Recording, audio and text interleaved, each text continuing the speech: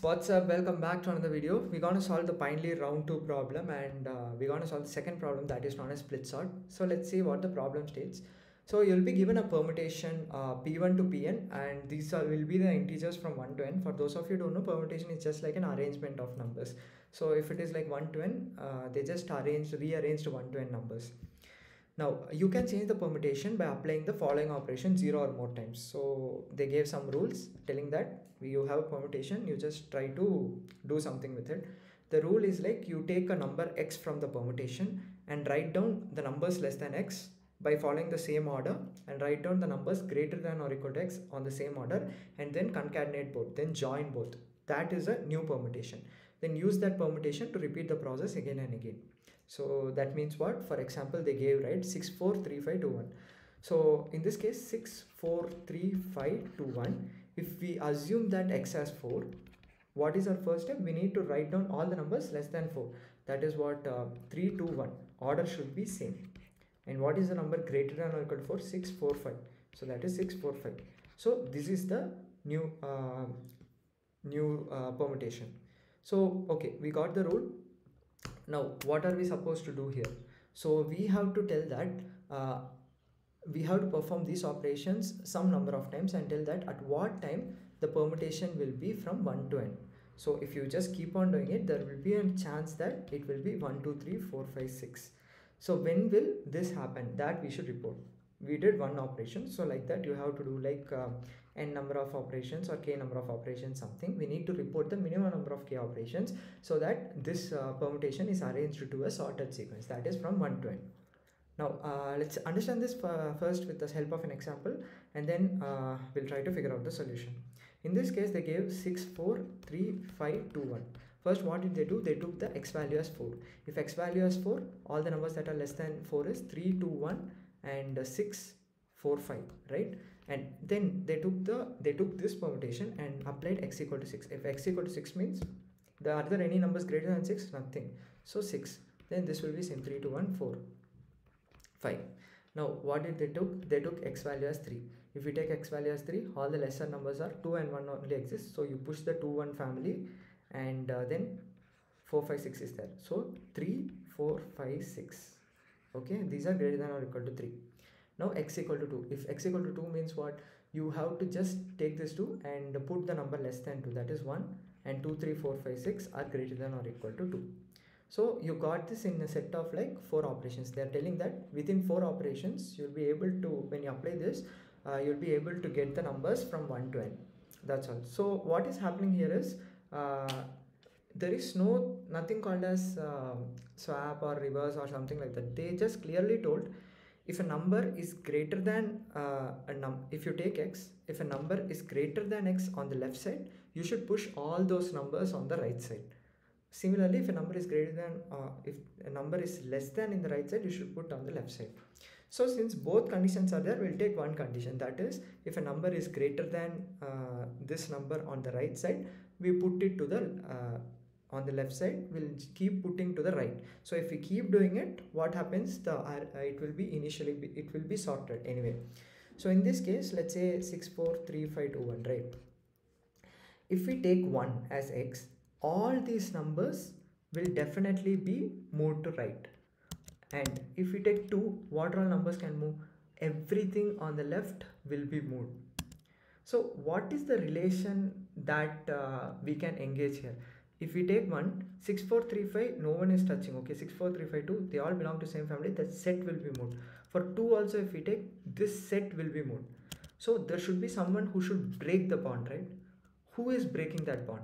So that if we observe, we understand that any number that is consecutively bigger than that, just one step bigger, is what changes it. Suppose if I take 1, we understand that 6 4 3 5 2 is coming, right? So there is no one to 2. 2 will automatically rearrange to itself. So in the next step, if you take 2, so this one we do. If we take 2, we get 2 here. 1 is already done, right? 2 here, and who can come? 6 4 3 5. Okay, now you take again 3 here. If we take 3 here, 1 2 is already arranged. 3 comes, and it is 6 4 5. Now again, if you take 4, you can say that 4 will come here. Greater than number is what? 5 and 6. So it is all arranged. So how many? So what did we do here? First we took 1, just for understanding purpose we got this number. Then again we applied one more operation, that is making it as 2. Then again we applied one more operation. Then again we applied one more operation. How many we got? We got like 4. So operations are 4. Now we don't have to do anything, because this 1, 2, 3, 4, 5, 6 is already sorted. So what we are doing is, any number that is just immediately greater than that number, only one step greater, only one unit greater than number, if you move it right side, we say that there are no numbers that can make it go right further, others will rearrange itself. So in this case, the scenario is, if any number that is greater than that, if we take that number, if any number existing immediately greater, then you consider that number. So I can say that like 6, 4, 3, 5, 2, 1. For example, here what did I say? 1 is greater than 2. So I need at least to perform one operation to push all of these elements. Now you see that 2 is greater than 5, but I'm not bothering now, because anyway 5 is coming on the right side with a family of 2, so no. But if 6, 4, 3, 5, 2 everything comes, 3 also should come to right side, right? Right side of 2. So for that, 3 is greater than 2, so you immediately come here. Similarly, if everything goes 3, 4, 5, 6 goes, 4 should come right. So that means what? 4 is on the left, it should ideally come right of 3. So again, this is greater, 3 is greater than 4. Only 3 operations came. So there is one more operation. What is that operation? 5 and 6. 5, after moving all of this to right, 5 will facilitate the 6 to move right side. So that's all. So you just need to check what are all the numbers that are 1 unit bigger than the left side number, and then just directly code it. So for that, we need to understand how do we implement it. So if we take this number 6, 4, 3, 5, 2, 1, for simplicity, since we are using positions, let's assume index to be 1 based indexing, that is 1, 2, 3, 4, 5, 6. Okay, now this is the position array. I need to keep track of the position. Every time I can't just go right. Every time I go, okay, 1, are there any numbers that are less than that are greater than 1? 2. Okay, then again I go 2, are there any numbers? So the time complexity increases. So for simplicity, we'll automatically write down the positions. So how do we write down the positions? That is very simple. Since these are 1 to n, our array based indexing also 1 to n, we will write like position of a of I as I. So position of 6 is what? 1. That means if the number has to come here, I am telling that if you refer the first index on the original array, I get the number that needs to be placed here. So position of 4 is what? 2.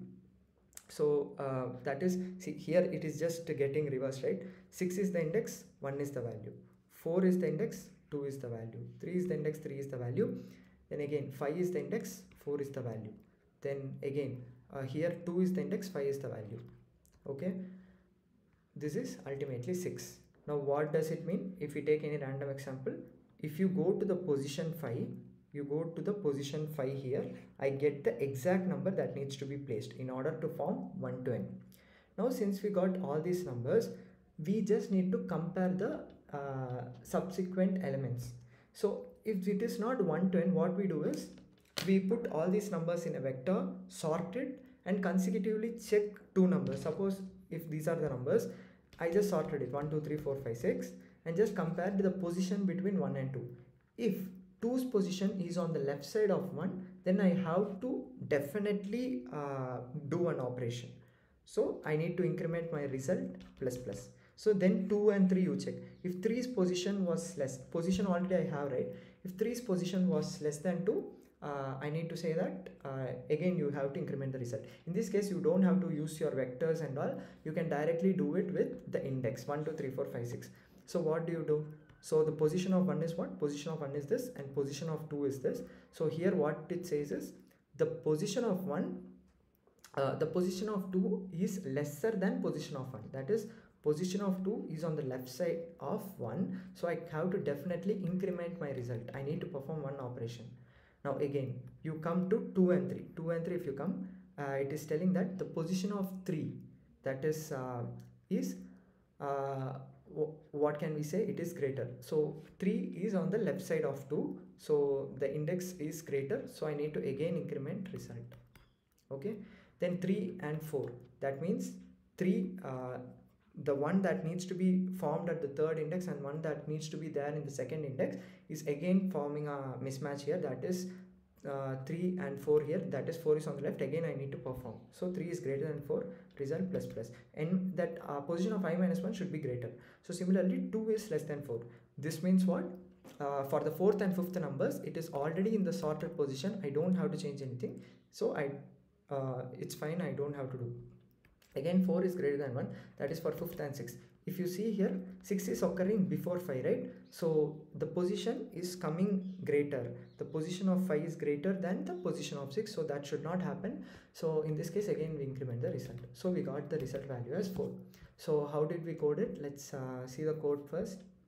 Now very simple, what did we do? We took the vectors.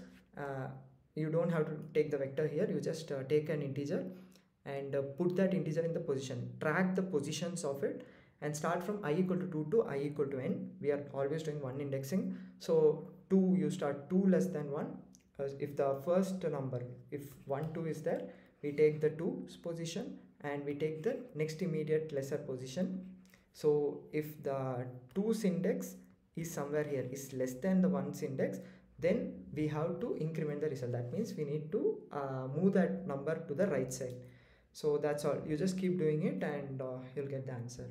So what did we do? We understood that only way if we want to arrange it is, if a number that is existing on the x value, if there are some numbers that are greater than that number on the left side, you need to put it on the right side. So if you put it, automatically other numbers will get rearranged. How does that rearrange? You take x, and if any left number is there greater than that, you just keep moving it. So to make it simpler, we told that two numbers should be consecutive, only two numbers should be there. If we take x, then it should be x plus 1 value. So if we keep doing it, we get the answer. So this is the accepted solution. If you want, you can refer it. And that's it guys, see you in the next video.